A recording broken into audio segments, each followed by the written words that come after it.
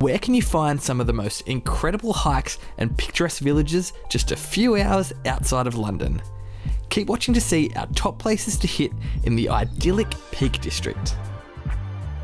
We're in the Peak District. We've got 4 days here and there are so many things you could possibly do, but we're going to narrow it down to our top 7 highlights. We've got some hikes planned, we're going to visit loads of villages, we're going to a manor. I'm really excited. And we've got our doggy with us on this trip as well, so it's all going to be dog friendly.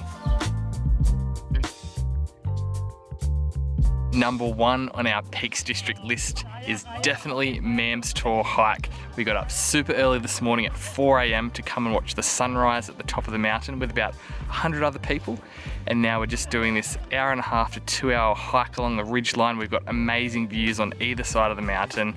Spectacular. Definitely worth doing. Definitely worth the number 1 spot on the list. Numero uno. Next up on our list, coming in at number 2, is Chatsworth House.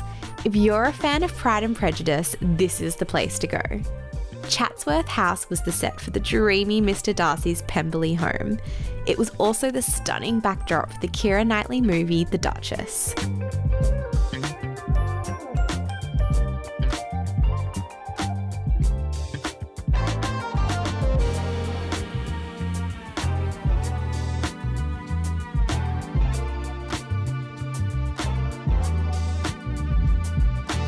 We lucked out with a super sunny day to explore these incredibly gorgeous manicured gardens.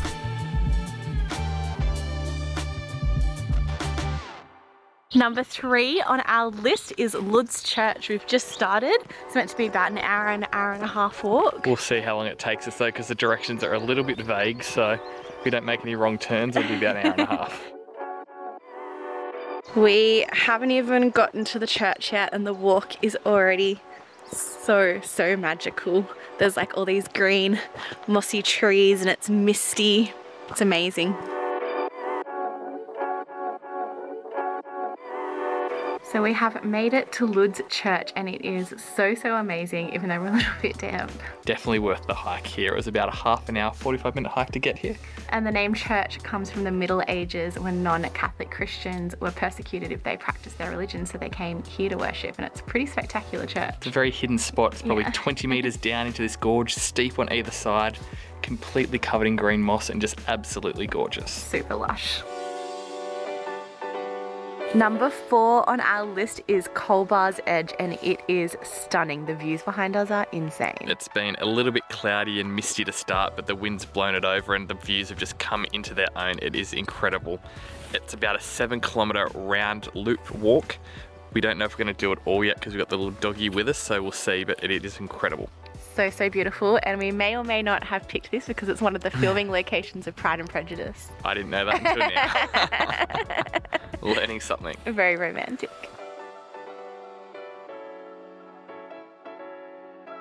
We weren't sure if we'd peaked early at the start of the walk, but all of it has been amazing. We've just crossed over Foggart Bridge and we're having a little break here now, enjoying this beautiful view of the bridge and the Derwent River, I think it's called, but we're over halfway. It's been lovely. A few kilometres to go. You're not a hiking dog, are you? It's a bit early, but if you're doing this walk a little bit later in the day, there's a pub right there that you can go get a pint and some lunch, which sounds heavenly right now. It's a bit damp, isn't it?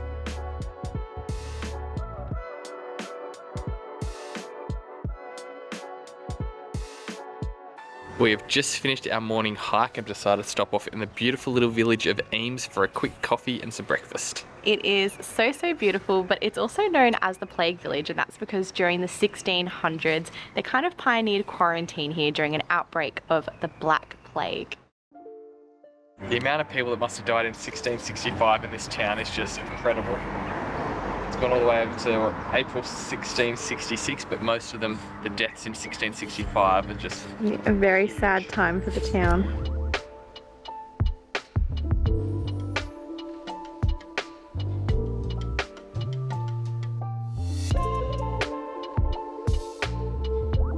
Number 6 is checking out the town of Bakewell, which are famous for the Bakewell puddings, which it's puff pastry with a layer of strawberry jam through it, so give it a try.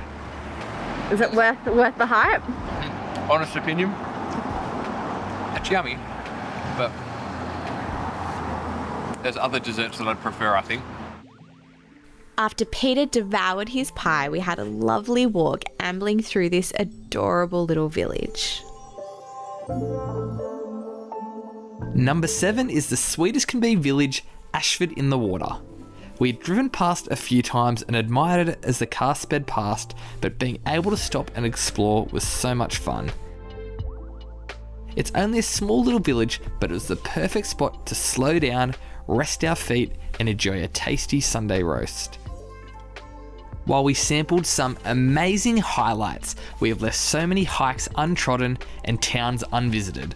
We will definitely be back to spend another cozy autumn weekend here very soon.